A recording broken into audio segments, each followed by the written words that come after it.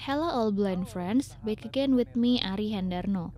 This time we will discuss the concept of vectors. Let's study together. Tentang konsep vektor. Ayo kita belajar bersama. Here I have prepared materials for learning about vectors. Here there is a Cartesian diagram made of styrofoam, then given a string as the x and y axis. Diagram Kartesius yang terbuat dari styrofoam, lalu di sini diberi tali sebagai sumbu x dan And also glued with tacks or pins. And given a rough texture for the lines to be used as coordinate points using a rudder, the texture can be felt to determine where the coordinates are used. untuk garis-garis yang akan digunakan sebagai titik koordinat menggunakan rudder. Teksturnya bisa diraba untuk menentukan nanti di mana titik koordinat yang digunakan. Lalu juga saya Then I also use a straw as a line segment which we will use, a pushpin and also a marker to write on paper. dan juga ada spidol untuk menulis di atas kertas. Before we get into the concept of vector, we must first know what a vector is. A vector is a line segment that has direction and magnitude. Definisi vektor. Vektor adalah ruas garis yang memiliki arah dan besaran ukuran. Contohnya, misal kita buat sebuah titik P, For example, we make a point P, 3, 4. We give a pushpin to point 3, 4. This means to the right from the center point of the coordinates as far as 3 units along the x-axis. kanan dari titik tengah koordinat sejauh 3 sepanjang sumbu x 1, 2, 3. Then 4 along the y-axis to the top.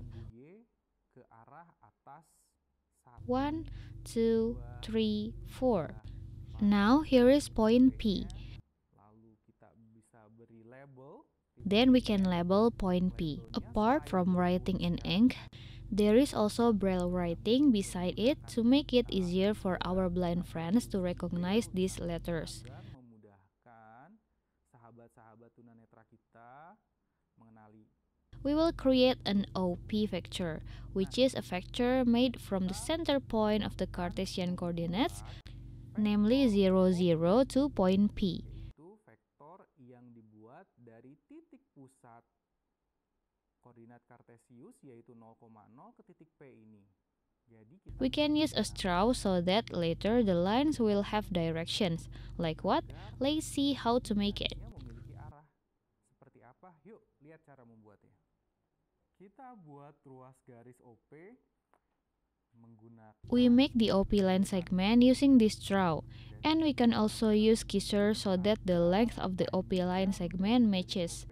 So first of all, we measure from point 0, 0 to point P. We get the length and then we cut it.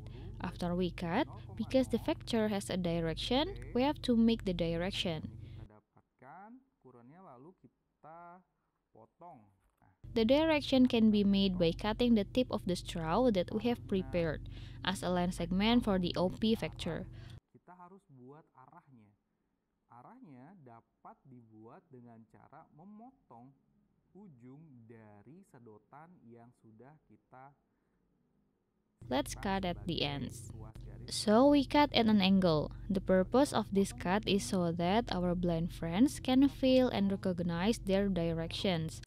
Tujuan dipotong ini adalah agar sahabat tunanetra kita Because when it touch, there are different positions that point in a certain direction. So if here it leads to point P. After we make the cut, we can attach it with a pushpin at the end of a point P and also at point 0, 0. Setelah kita buat potongannya bisa kita tempelkan dengan pushpin. Kita pushpin di ujung titik P dan juga di titik 0,0. The line that is formed can be considered as a representation of the OP vector.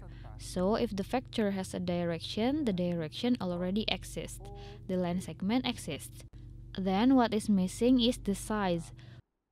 Vektor itu memiliki arah.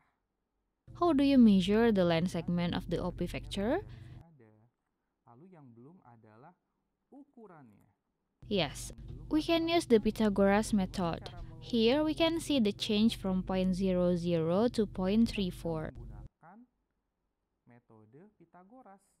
Di sini kita bisa lihat perubahan dari titik 0,0 ke titik 3,4 untuk nilai X-nya sejauh. For the X value of 0, 0, we can calculate 1, 2, 3 as far as 3. Lalu perubahan nilai Y-nya. Then the change in the Y value is as far as 1, 2, 3, 4. This means that the change in the X value is 3 and the change in the Y value is 4. We can use Pythagoras or we can fill this in the form of a right triangle. We can immediately use the Pythagoras theorem by giving the square root of the change in X. Earlier 3 was added and Y changed to 4, so the result is square root of 25. The result is 5. So this OP vector has a length of 5 or a line segment length of 5.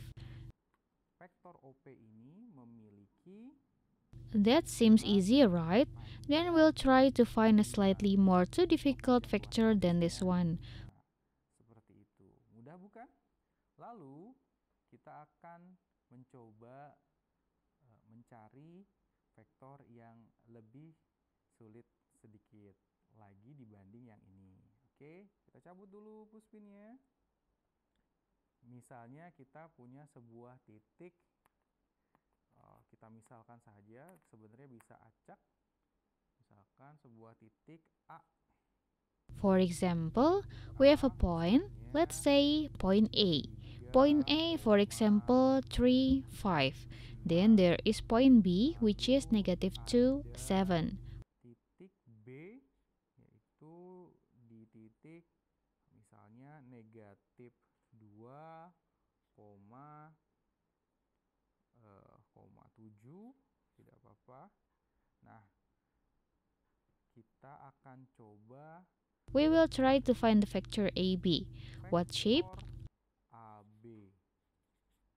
Ya, kita akan coba mencari vektor AB. Bagaimanakah bentuknya? Baik, coba kita ambil lagi pushpinnya yang pertama. Okay, let's take the first pushpin again, 3, 5.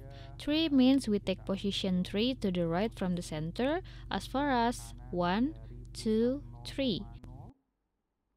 Sejauh 3, 1, 2, 3, lalu 5 sepanjang sumbu Y. Then 5 along the y-axis up as far as 1, 2, 3, 4, 5. We can give pushpins. This is point A, 3, 5. Then we can also give a pushpin for point B, negative 2, 7. Lalu kita juga bisa memberikan pushpin untuk titik B, negatif 2,7. Pertama, first we go from the middle of 0, 0 through distances to the left along the x-axis kiri sepanjang sumbu X 1, 2. Then 7 up along the y-axis ke arah atas sepanjang sumbu Y 1, 2, 3, 4, 5, 6, 7. This is the point. We can give a pushpin again to highlight it and we label this point B. Then, if we are going to make a vector line segment AB, then we have to make it using a straw. Jika kita akan membuat ruas garis vektor AB, maka kita harus membuat. If we look at the direction of AB, the arrow means A towards B. It means from A towards B. So don't reverse it, B towards A. If A is towards B, it means the sharp direction is to B. A dan A ke arah B dan B ke arah A beda. AB berarti arah tajamnya ke B. Gitu. Kita bisa ukur dulu pertama. We can measure first the size. After getting it, we can cut it. Adjust it to the length of AB. Bisa potong sesuaikan dengan panjang dari AB. Now, after cutting it according to the length, because here A is towards to B, we cut it at the end of B, at an angle so that the direction can be felt. Sehingga dapat teraba arahnya. Ya, seperti ini. Potong menyerong. Nah, lalu kita push pin di sana dari mulai A. Yes, correct. Then we can give push pins. Now this is vector AB. If we hold it from A moving towards B, we can feel the direction. Representasi dari penulisan vektor AB bisa kita buat dengan cara mengurangi dari titik B dengan A. Jadi jika AB berarti B. We can make a representation of writing vector AB by subtracting from point B with A. So if AB, it means B minus A. Titik B dikurang A, di mana untuk yang pertama adalah X-nya atau absisnya, negatif 2 dikurangi 3. We write the vector AB earlier with point B minus A, where for the first is the x or abscissa, negative 2 minus 3, and the one below for the ordinate is 7 minus 5. So it can be written like this, negative 5 and 2.